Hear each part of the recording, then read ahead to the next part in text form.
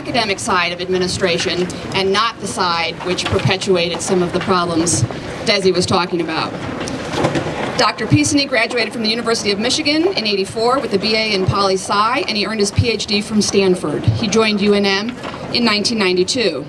His research examines democracy, dictatorship, and war, with special attention to the promotion of democracy during U.S. military interventions. His book, Democracy at the Point of Bayonets, was published by Penn State Press, and his research has appeared in the American Political Science Review, the flagship journal of his discipline, and an international organization, the top journal in the subfield of international relations. At UNM, Dr. Pisani has won university and college-wide teaching awards. Today, he is speaking with the intriguing title of Greek Debt, Tea Party, and the Future of UNM. We welcome Dr. Pisani.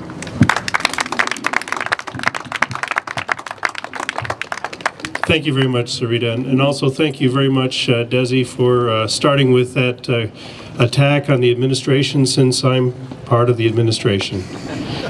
Academic side, but still, I've been a college-level administrator for 3.5 months now as the interim dean, and I was chair of the political science department before that.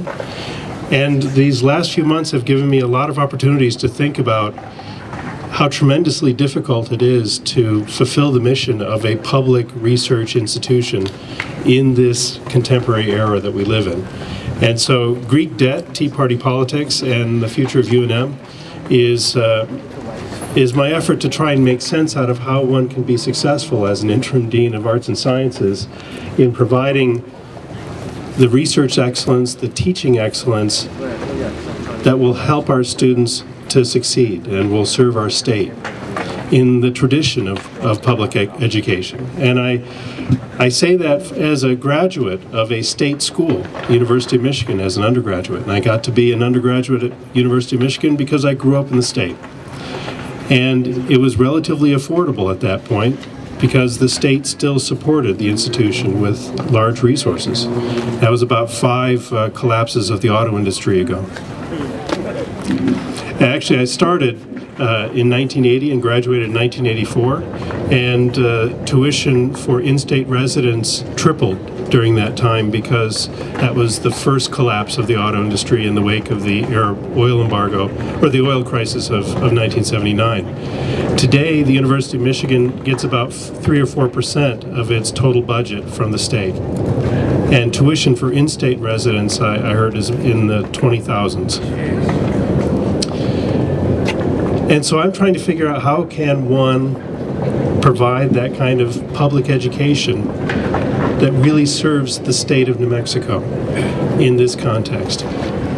And what makes it tremendously difficult, besides the corporatization of universities, which I am now an instrument of, which makes me somewhat uncomfortable. But besides that general trend, we're operating in an environment where the latest crisis is the crisis in Europe surrounding Greece's inability to pay its debts, which is a crisis in part because most of Greece's debts are held by German banks and French banks and American banks. And so we've been working on this for the last several years. How can we figure out a way in which the German banks and the French banks and the US banks will be paid that debt?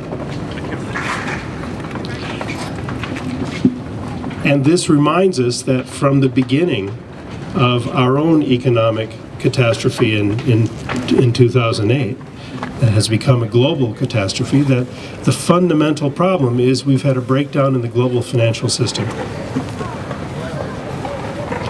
And it's a reflection of different specific manifestations in different places. So here it was the mortgage bubble that burst and that threatened the banks and therefore required some form of public response, which turned out to be to bail out the banks. And in essence, they've had the same sort of debate in Europe. How do you pay Greek government debt so that private banks can get paid? It's taken them several years to get to the point where perhaps the banks themselves will have to take a write-down on some of those loans. But it's gotten to a point where it's taken almost a complete breakdown in all economic activity in the country of Greece, which has reverberated throughout Europe. And so now even Silvio Berlusconi may be out of a job, the Teflon premier, or prime minister in Italy, because of this ongoing crisis.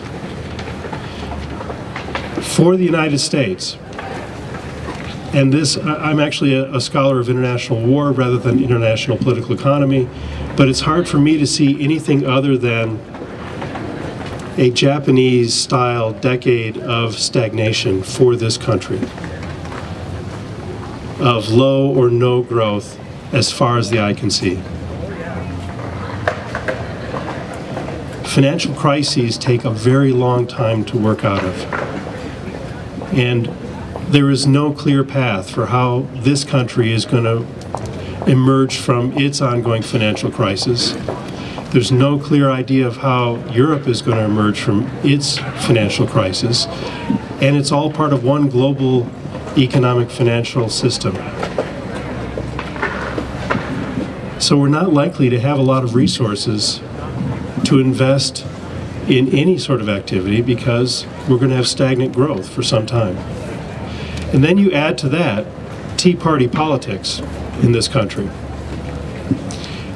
And the one thing that all Republicans can agree on, I used to be one a long time ago, don't tell anyone. I was young.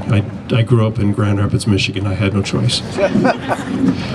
But the one thing that all Republicans can agree on is that the solution to every problem is to lower taxes.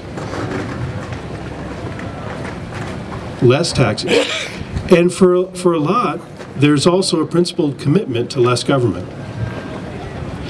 But there's no consensus amongst Republicans on which parts of government one should reduce. I can think of no better example of that than Rick Perry couldn't remember which agencies he would shut down at the debate yesterday. What is it? Commerce, education, and the third one is, do you know what the third one was? What was the third one? Energy. Energy, yeah. Because he probably doesn't realize that what the Department of Energy does is run the nuclear weapons complex. Why did the banks loan money without collateral?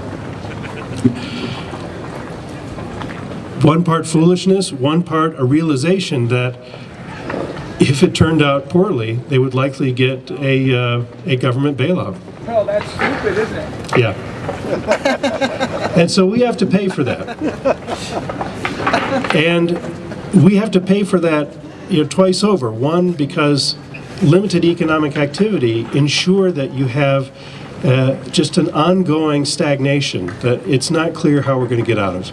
And then you add that to political context where you have a party that agrees on one thing only, reduce taxes, and can't quite agree on what you don't spend money on if you're not going to have that tax revenue. So the easiest response is budget deficits that are huge for a long period of time. $1 trillion deficits as far as the eye can see.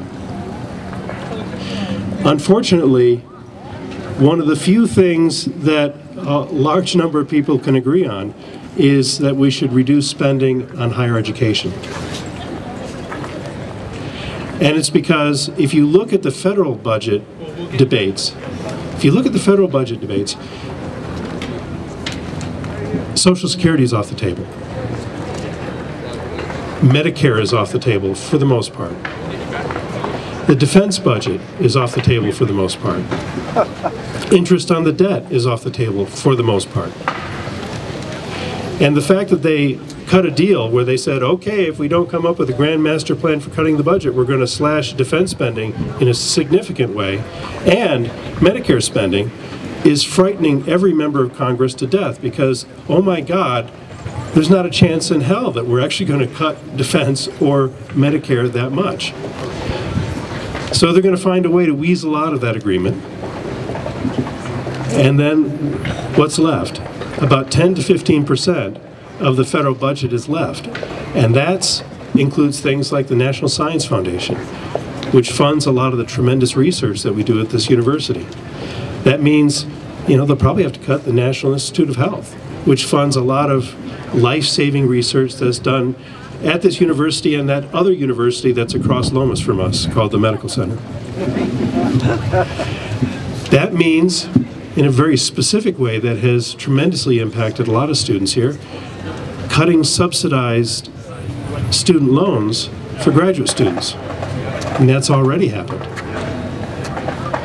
And they do that because they have a consensus that they're not going to raise taxes, and they're going to lower them if they can.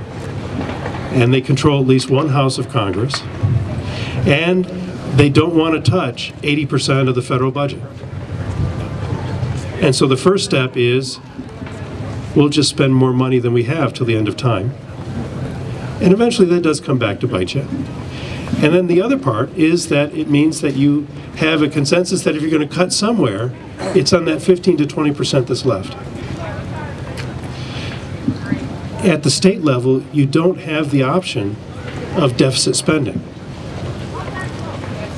To my knowledge, New Mexico still doesn't have its own independent currency. Good. Maybe we should think about that. So we balance our budget. And if you look at what things are in the state budget, one of the easiest things to cut is higher education.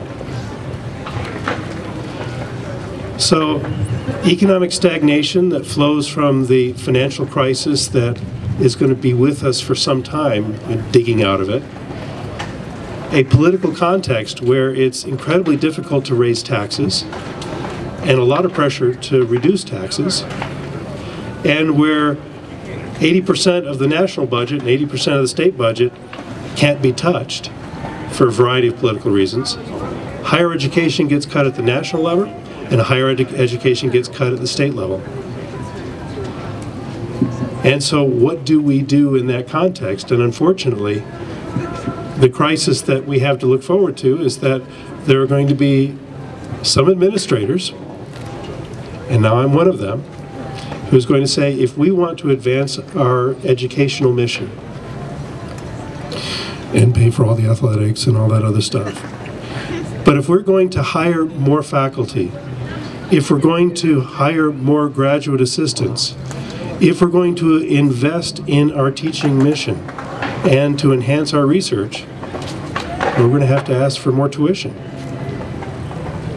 from students who don't have the money because we're in an economic stagnation in a world in which they don't even know after they get their degrees from UNM whether they'll have a job waiting at the other end. And so all of this has become clear to me in my months as an administrator.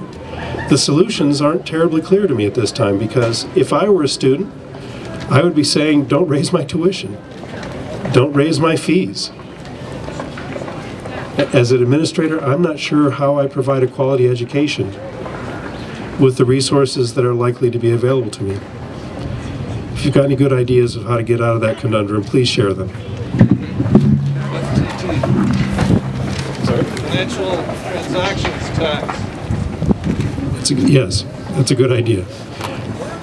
But it's a tax, and I don't think that the Congress is going to pass that. Get rid of the Congress. What kind of a tax is that? A financial transaction tax, Right. Tobin tax.